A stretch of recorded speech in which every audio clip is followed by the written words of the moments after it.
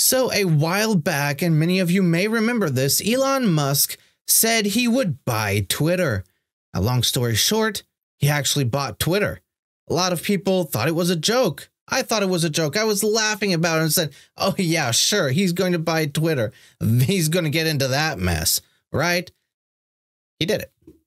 Now, why do I bring this up sometime after that he's bought Twitter? Simple.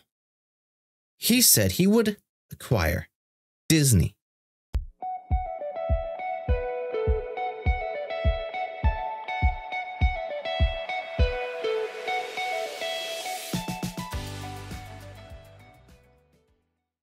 All right, so over here at thatparkplace.com, Elon Musk and Nelson Peltz embraced publicly just days ahead of Disney's next earnings call.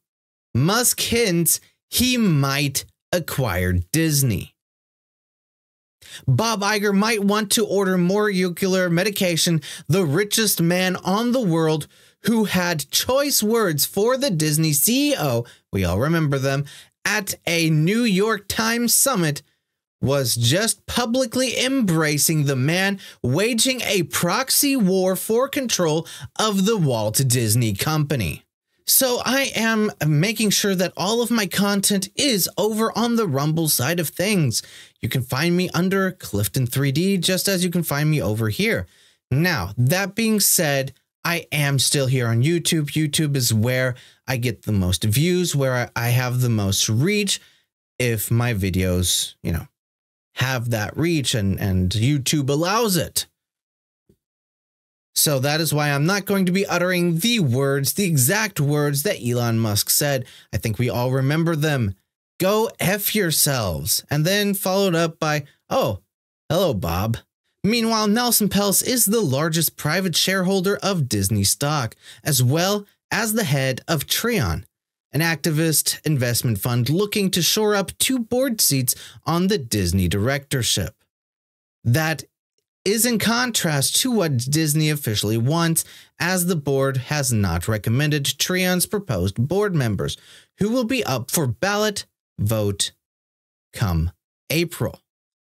Now, Trion wants both Nelson Peltz and former Disney chief financial officer Jay Rasulo on the board, and Trion has not been subdued with their criticisms of the current board, as well as current Disney management. Why the bomber jacket? Honestly, I just pulled this out of my closet, so. It looks really, you look like a pilot. Thanks, so I'm a pilot. Oh, looking cool. So what brings you to the Lola carpet?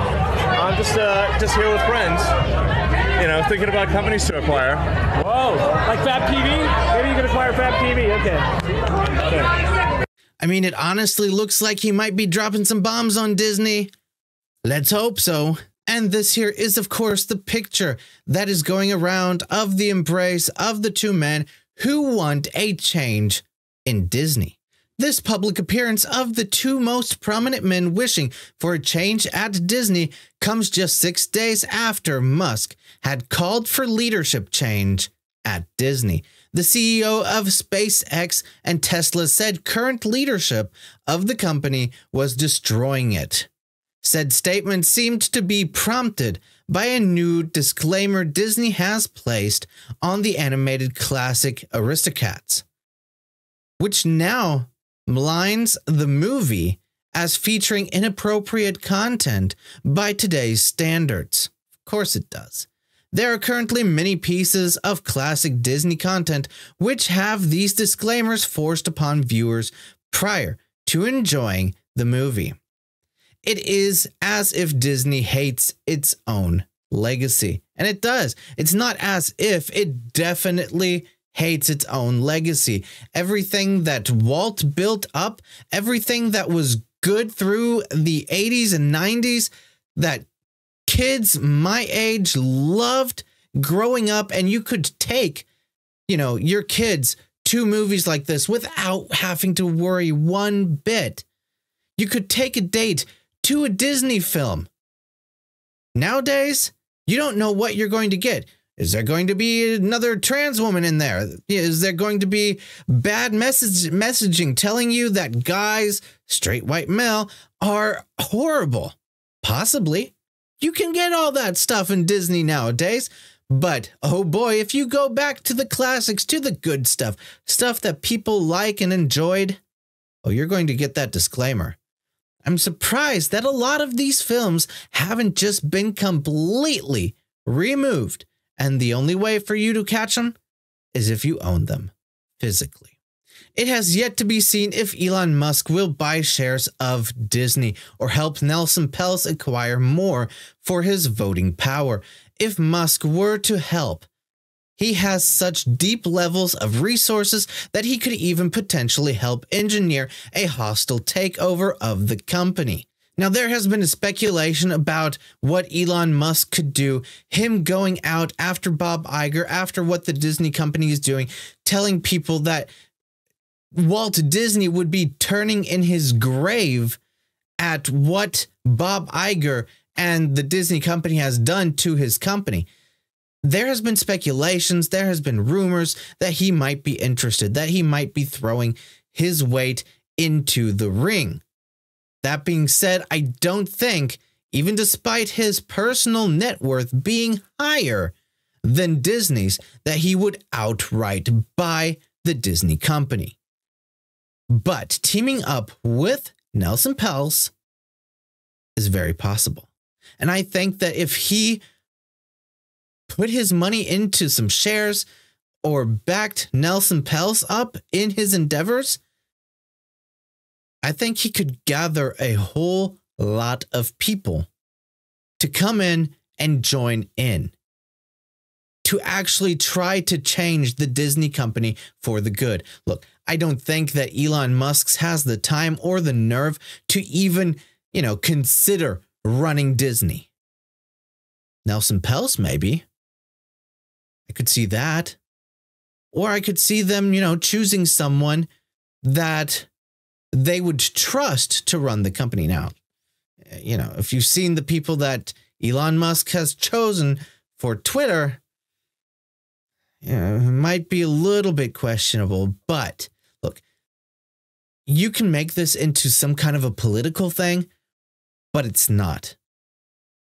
Despite whatever Disney is doing, they are not making money. Their films are flopping.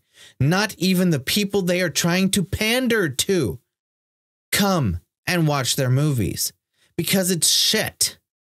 And that's the truth. I think if Elon Musk, Nelson Peltz, and anyone else coming in to try to save Disney, basically, to make stuff that people will actually go to the theaters and watch, that people will actually come and subscribe to Disney Plus to be like, yes, we want this content. This is awesome stuff. It's not going to be some far right or changing of the guard type of issue. It's going to be normal stuff, which is good because that's the stuff that I want. I hope that's the stuff that you want. And if we get this, it might actually be a win. Anyway, let me know down in the comments below what you think. Do you think this is just, a friendly embrace of two friends at the premiere of Lola? No idea what it's about. No idea. But to me, it definitely seems like there's something more going on. Do I know for a fact? No, I don't. But let me know down in the comments below what you think. Would you want Elon Musk to team up with Nelson Peltz and actually turn the Walt Disney Company around? Or are you like, no, Elon, stay away from this. We don't want you here. We like what Disney's doing now. And hey, if that's your style, who am I to say that, whatever. I don't think that Disney is going to be lasting much longer if that is their mentality. But hey, everyone likes different things. That's for a fact. But also, it might give more people an opportunity to rise up from the ashes of Disney. I hope you enjoyed this video. If you did, smash that like button, consider subscribing, and hit the bell for notifications. And you have to keep on checking that sometimes because I've had it so many times lately that I've subscribed, hit the bell for notifications to a channel, and I come back 2-3 days later and I'm no longer subscribed. What the hell, YouTube? I'm looking at you. Now, before I let you go, I know I have been missing in action again. I've been struggling. Don't worry, everything's fine. I'm back to making videos. I'm catching up. I did do a lot of live streams. If you haven't checked them out, go check out Legion Talk, then Legion Teaches History. I'm over on there. We're doing a show, and definitely check this channel out on Mondays, because I do a live stream with some pretty awesome guests. There's Anna Gameland on here. I've got Brandon, the anime guy, who's sometimes here when he can make it. Same for Ronin 66. Great people. Go check them out if you haven't already, and come back. And, you know, we might have some special guests on sometime. So stay tuned for more. I'm looking forward to how things are shaping up. Take care now. And remember, I'm your Huckleberry.